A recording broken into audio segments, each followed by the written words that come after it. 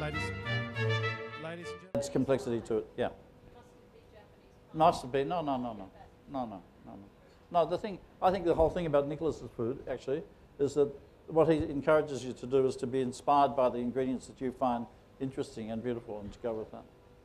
And that was one of the things that came out of the masterclass today. If you feel like putting in a little bit of cinnamon or something, go for it. It's not just bread. It's the reminder of things agricultural, of the grain, the action of the yeast, the complexity, and it's just an essential part. We can't think of French cuisine without bread.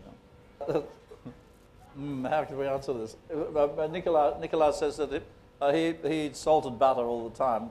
We agree on this wholeheartedly. So I eat about half a pound a day myself.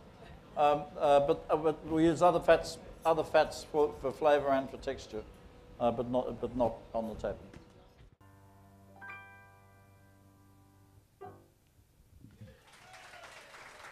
Okay, one more.